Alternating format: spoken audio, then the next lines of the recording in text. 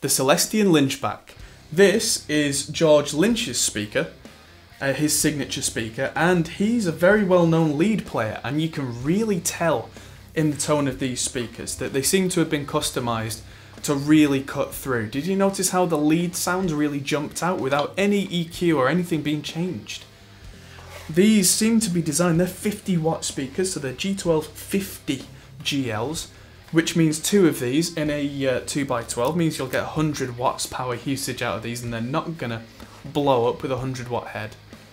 And actually, if you used 4 of these in a 4x12, then that would be a 200 watt usage, so you're not even getting anywhere near speaker kind of saturation, even with a 100 watt head really cranked on stage, which if you're after a very clean, tight kind of sound, this may be exactly the kind of speaker that you were looking for. I know a lot of guys like Nolly, Adam Getgood, he has used, or maybe still uses, a 4x12 with 2 of these and 2 vintage 30s in kind of an X pattern, because the cut on these is quite something and it can really get you to cut through a mix.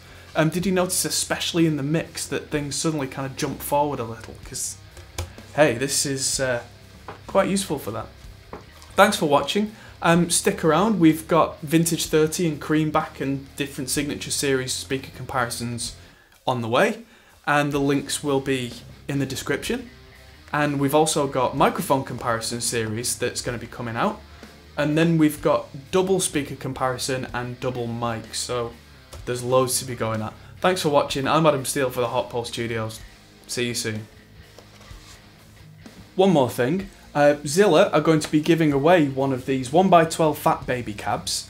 So listen to all the speaker comparisons that we've done and have a listen, decide what your favourite one is, and then go to the Zilla Facebook page, I'll put a link in the description below, and tell them what your favourite speaker was out of these, and you'll be in with a chance of winning that cab with that speaker in it.